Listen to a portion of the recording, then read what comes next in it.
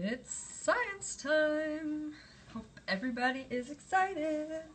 We are going to look at some quantum stuff today and some with lasers. Hi everybody. Hi Orion. Hope everybody's having a great day. Sherry, hello, and Laura. So today we're going to do, I've had some requests for some diffraction and light experiments and some quantum weirdness. So, hey Euro, yes it is indeed. So, thanks Scott, thanks very much. Yeah, I did a cast earlier today. If you want to watch on the replay, I tried to keep it pretty brief, and it was really on just tech safety, especially with the new updates. So please check that out if you're interested in keeping things safe and your location, etc., and keeping your information safe, especially if you're a broadcaster. Hi, Fuzzy. Hi from Ireland. Oh, great, thank you. Yes, thanks very much to Scott. Scott has given me a really great viewer base, so thank you so much. So, I am well, thanks. Alright, so we will get to it. Hi, Nutmeg and Fred, yes. So today, I have a laser, two lasers in fact, and we are going to talk about some quantum fun stuff. And for anyone who's new, my name's Julia. Handle here is Fine Woman, so I'm working on my set still, but I've got my diagram board as you saw. I see you, Pensive. Quantum fluctuation, right now you are in a very measurable state, because I see that comment. So, Julia is my name. Absolutely right. Very much, what's cooler than one laser is two. So, what I'm going to show you here is how you can actually use your own hair for these kind of experiments, for a double slit experiment. So nanometers, how many nanometers wide? So it's going to be a few thousand nanometers wide. The typical hair width is about 10 to 100 or so microns. So yesterday we were talking about micrometers versus nanometers, and that's that a point, and then you have 8 zeros and a 1. That's a nanometer. So a micrometer is a point and 5 zeros and a 1. So it's all in fractions of 1,000. Hi from Philadelphia. So I will show you first. So that will be coming, that's going to come from the explanation here. So first what we're going to do is put up a little screen here for everyone to see. And all I have, again, so laser pointers you can buy with from toy store or pet stores for cats, and they're relatively inexpensive, but I have a couple of different colors because we can also talk about wavelength if we want, if people are interested. And for anyone who is new again, welcome, thank you for joining. And I ask, that if you understand what I'm saying, that is, hi Anne. Yes, for cats. So, they have at pet stores those toys. If you understand what I'm saying, that's kind of how I ask people to use the hearts. I'm not too interested in the number so much, but that's a quicker and more immediate way for me to know that you understand. Thank you. And if you don't understand something and would like me to explain in a new or better way, please type 42 or just type something and tell me you don't understand. Yes, this will be wave-particle duality. I do not have a blue laser. I have here a green one. And then I also have, on a keychain here, a red one. So, yeah, they might be shaped like mice, but that's going to be the plastic casing. Hi, Constantina. 42 is a Douglas Adams reference for anyone who's not familiar. It's from the book, Gerda, welcome. It's from the book Hitchhiker's Guide to the Galaxy. So this is going to be, oh, there's my laser. This is going to be kind of funny, but I'm actually going to use just my arm and some of the finer hairs here, because you're going to see the diffraction happen with the laser. I'm very well, thanks, Constantina. So I might not be able to see the comments just here for, it is the answer, but it's just not the question for everyone. So, if I come here, hope everybody, I might need a better, yeah, that's probably pretty too bright. But if you can see the laser, we're going to look for dots. So, I can see them quite clearly here, which you may not be able to here, so I'm going to try. It's funny, the camera settings and the Periscope camera settings don't work so well. But all I'm doing is using my arm, and you should see, yeah. I'm sorry everybody, hold on 1 second, I'm going to get a better screen so everybody can see this. Okay. You can see, I can see clearly now. I'll sing while my voice is pretty bad though, so I won't torture anyone. Alright, let's see if this works a little better. I tested this in the camera, but those Periscope settings don't seem so great. Alright everybody, let's try this once more. So, we see the red laser pointer here. Aha, yeah, this is going to work better. And as I get closer and start going through my hair, then what we're going to see is these dots appear. And that is going to be the diffraction. So if you have a laser pointer at home, you can see. So does anyone see that line of dots that's kind of going diagonally? I see some hearts, so hopefully people see it. You see it looks like dashes. So this is kind of a not great laser pointer, which gives it that not nice quality around it, as you can see here. So that means the lens inside is all scratched. So that's not great.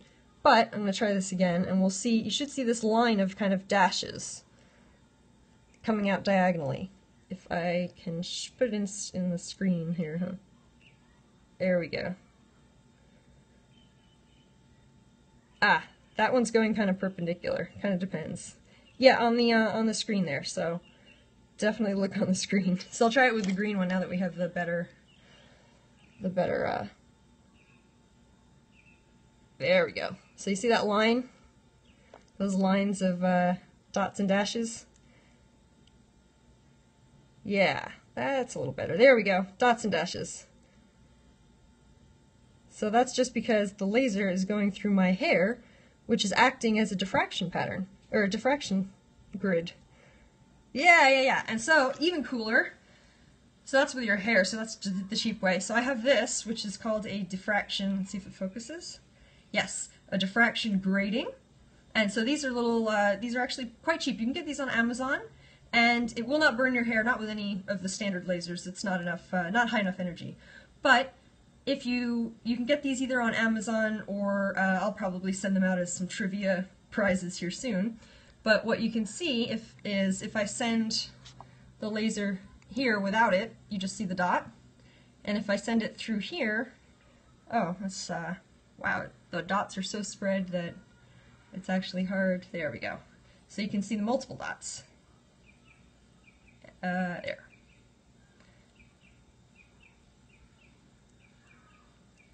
Yes, they do have military-grade lasers that are portable. Portable enough even to put on big machinery. So you see that, and then the really cool thing here is that the red one is going to have a different distance between those dots than the green one. And I'm sure Euro knows why, and maybe Lariat, if he's here. I know a few people are going to know why, but I'll try to do these both at the same time to show you that. Let's see. I should be able to do two lasers at the same time, given my job description, huh?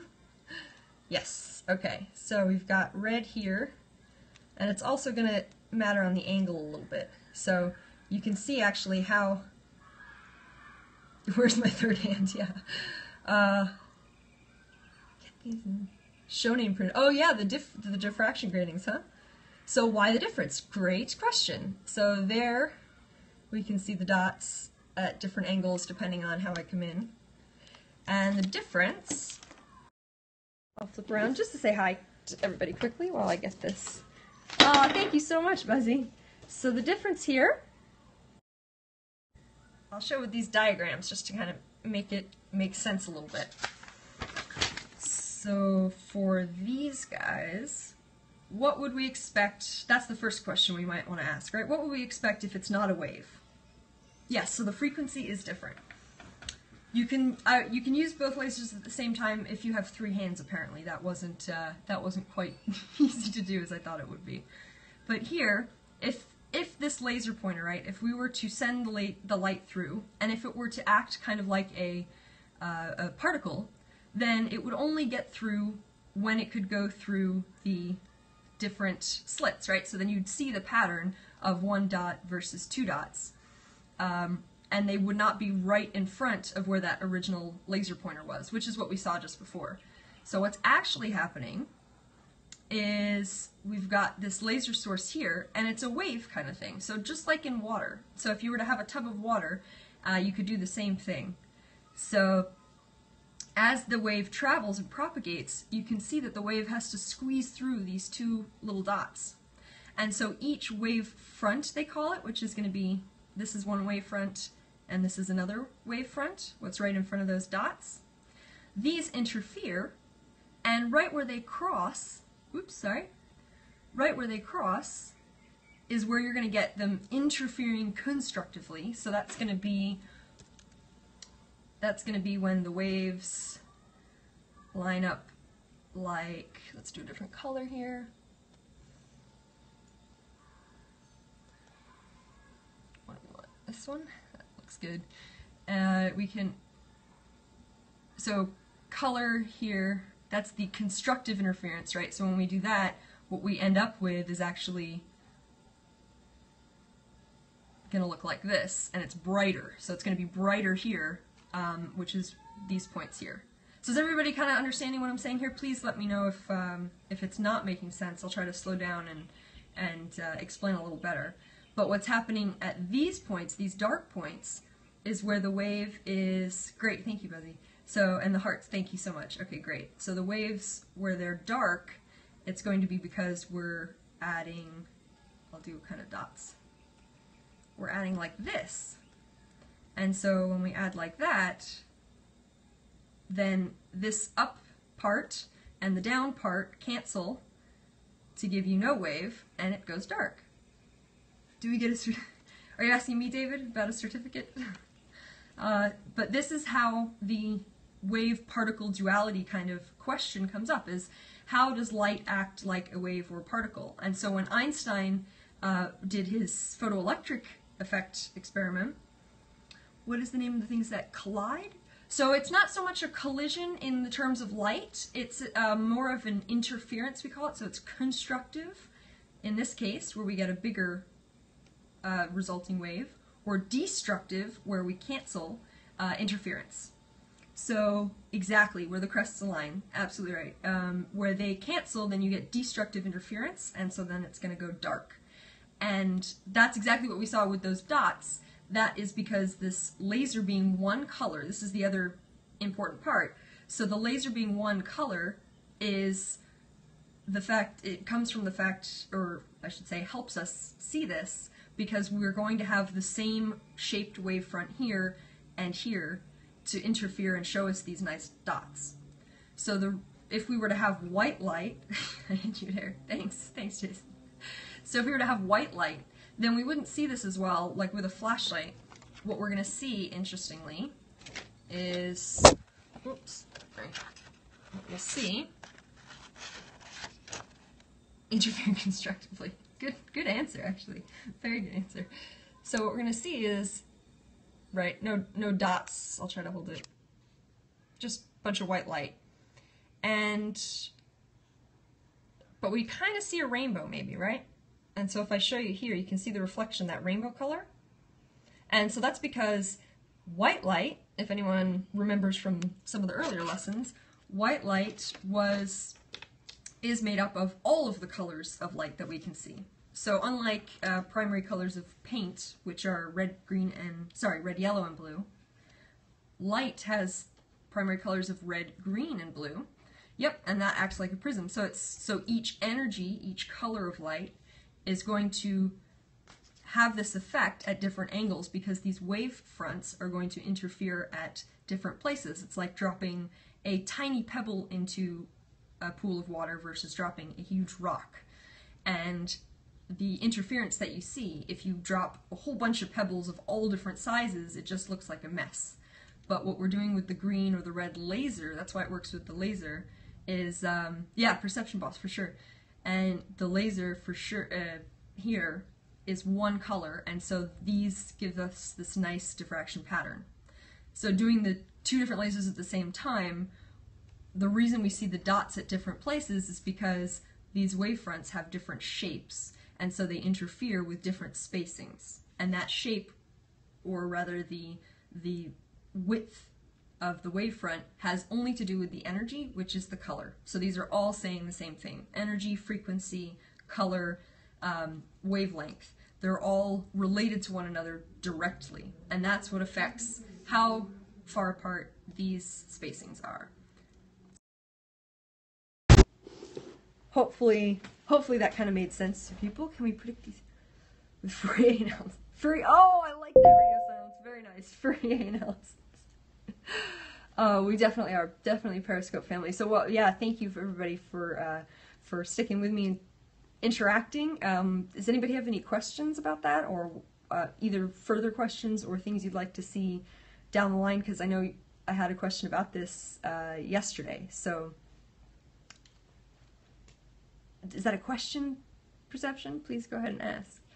But this is really neat because what I'll do is talk tomorrow a little bit more about the crystals we were looking at yesterday with the microscope.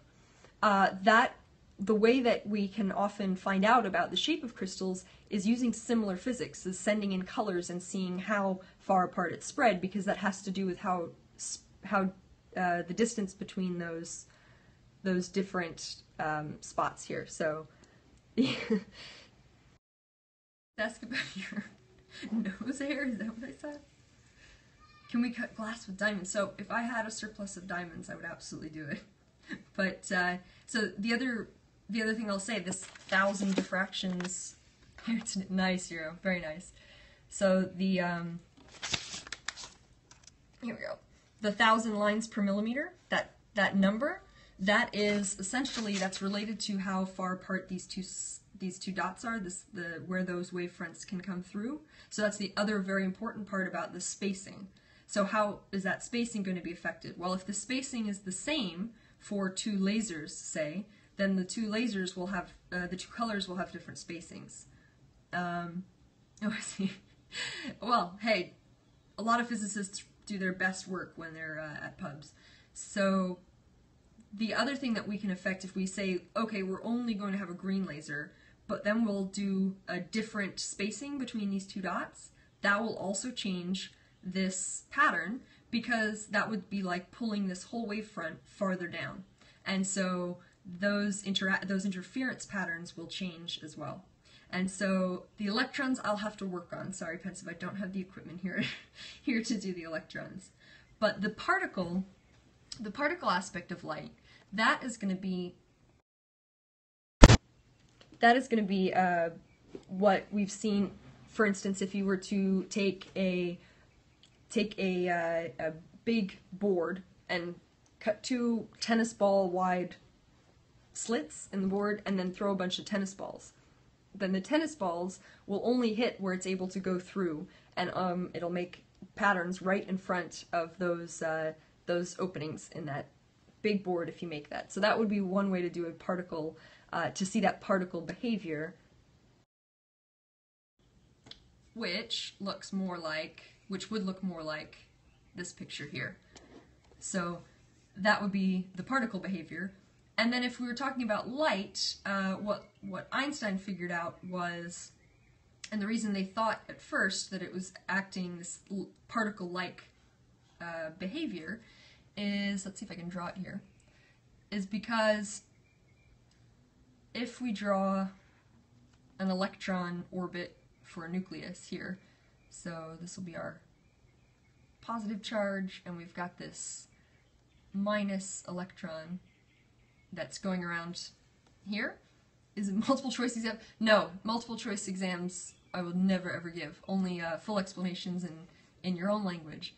So the excitement of an electron going around, say this would be a hydrogen atom, right? So the excitement of an electron, the electron is going to have to take up more space if it absorbs that energy. So then that would look, oh gosh, let's undo that one. So then that would look more like, oh goodness, I'm quite bad at these circles, aren't I? There we go. So that would look more like this guy. It's going to take up more space, the same electron, right? So this actual difference, this energy difference, which I'm just drawing as space here, that would be a particular amount of energy. And so the wave coming in, like the laser, if the light comes in, then one photon, that packet of light, will excite, if it's the right amount of energy, if it has enough energy, it will excite the electron to take up this amount of space instead, and higher energy level, exactly. And you can do that with one photon. And so it kind of gives the particle feeling, because it's delivering a particle of energy, particle-like energy, to excite these electrons up. But the double slit experiment shows exactly that wave nature, because we see that interference pattern, and so we can do that. Yeah, some of the science diagrams tend to look the same for different explanations.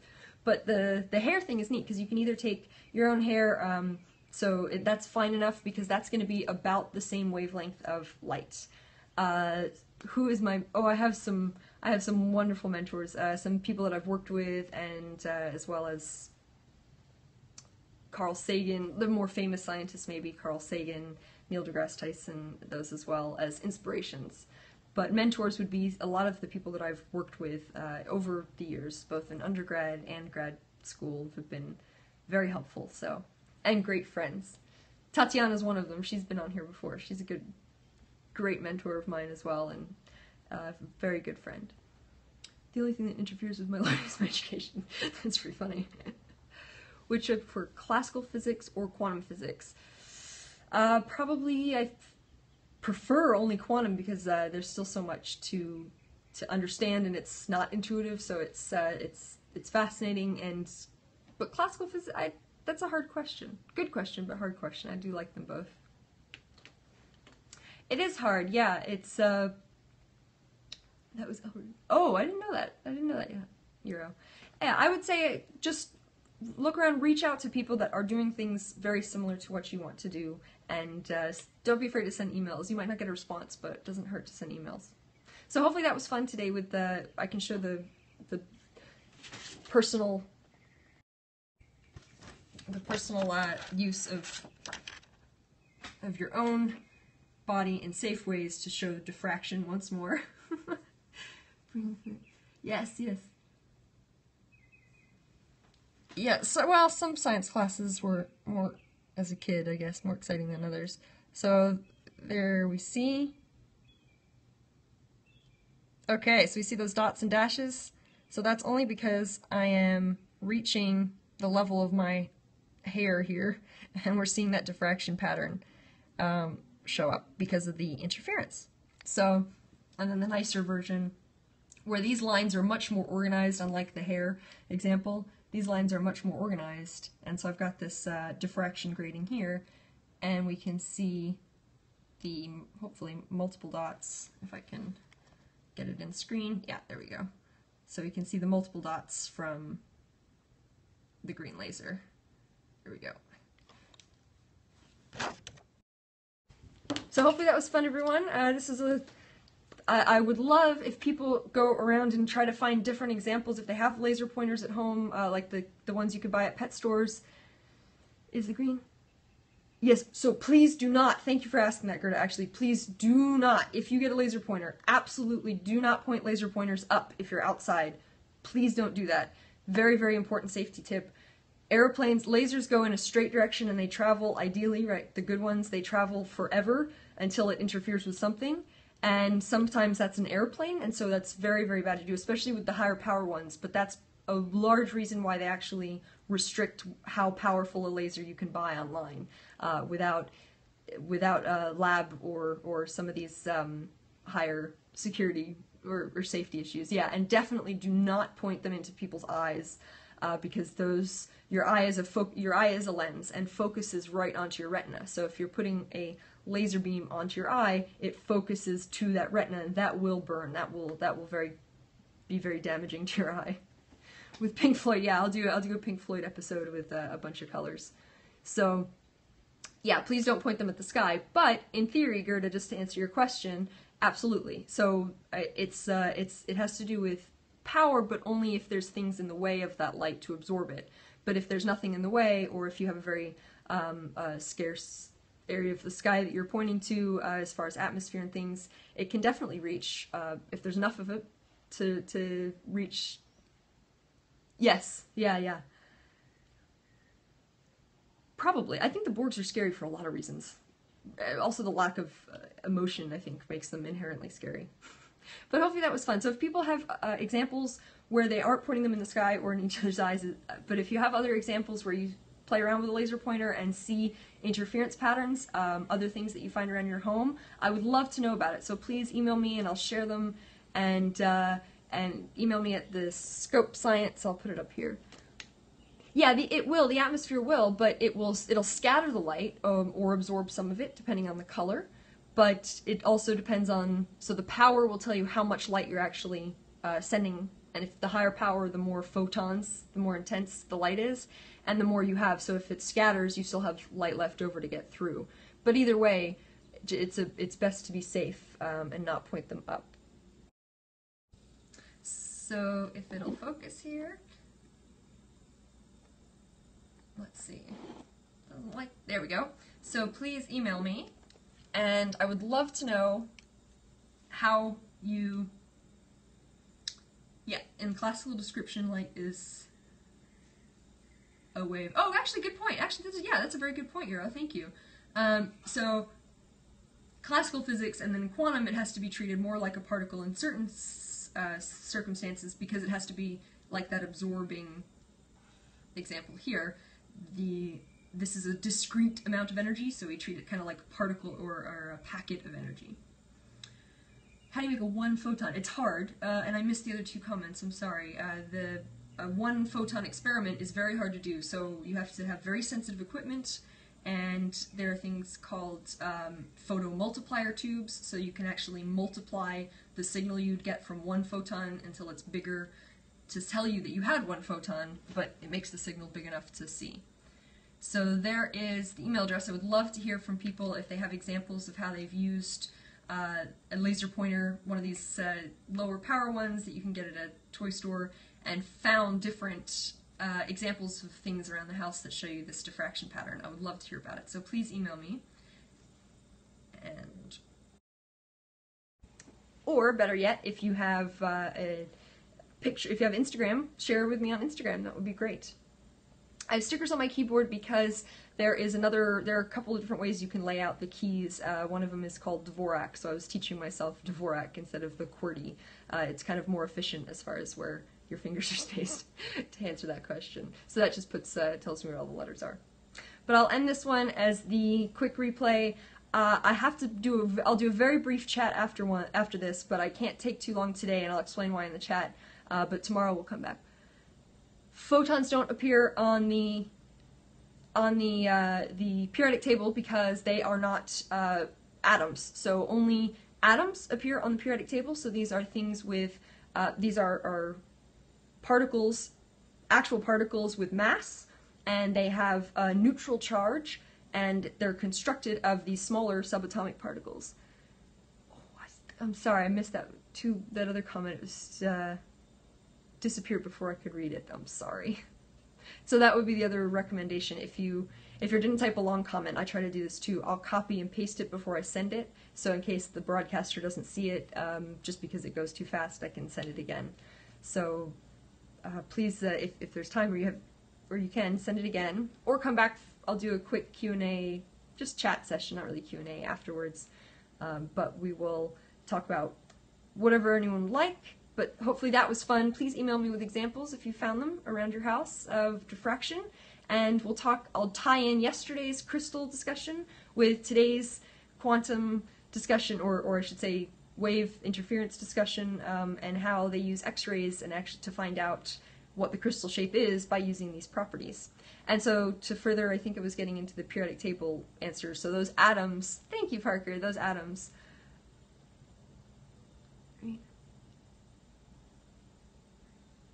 Yes, Ronan, yeah. So so maybe somebody asked about dark matter earlier. So we see its influence, but we don't actually see what it is, because it doesn't give off light, and so we call it dark. So we don't quite know what it is yet exactly. But yeah, we can talk. I would love to talk more about that in the after chat session or another day's chat session. But hopefully that was enjoyable and interesting, and people enjoy finding their own ways around the house to play with the interference of light. We can, if you want, we can talk about that. I don't know if I'll be able to help you at all, but 1905 paper on Einstein. The photoelectric effect, is that what you're talking about, Euro? Yeah, I know the iPhone does suck. Okay, so I'll wrap this one up for a quicker replay, even though people can do that instantly now. And thank you for joining and sticking with me, and I'll be back shortly for a brief chat session afterwards. And this is kind of my normal format, and oh yes, not purely a wave, the particle behavior of light, that photoelectric effect. So I'll come back and do a brief one, and if people like this format, I would love to know if people like it or don't like it, where I do the shorter show topic session first and then the Q&A after. So I would really love to know if people enjoy that format and if that's useful, or if they want to suggest a different one. I'm totally happy and open to feedback. That's what's great about this this interactive aspect. So great, thank you. Yes, light is both. All right, so I'll wrap this one up and be back in a few minutes. Happy science, everybody. Happy day. Have a wonderful day. Yeah, short is good for the replay. Right. So I'll end this one now and see y'all later. Happy science. Down Periscope.